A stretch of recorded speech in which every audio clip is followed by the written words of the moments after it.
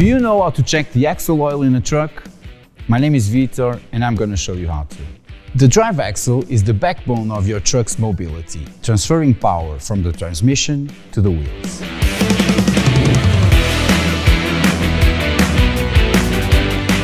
Maintaining the right axle oil level is essential for the longevity and efficiency of your axles. Today, I'll guide you through checking the axle oil in your truck. Ensure your truck is securely parked with the engine turned off.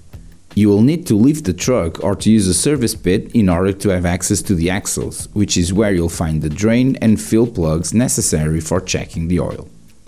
Locate the fill plug on your drive axle. Trucks can have multiple axles, so it's important to check each one.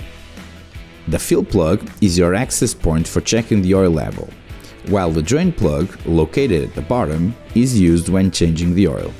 Carefully remove the fill plug using appropriate tools. Exercise caution, as the oil inside can be hot, especially if the truck was recently in use. Check the oil level. In many trucks, the correct oil level is just at the lower edge of the fill hole. You can use a wire or a small probe to check the depth.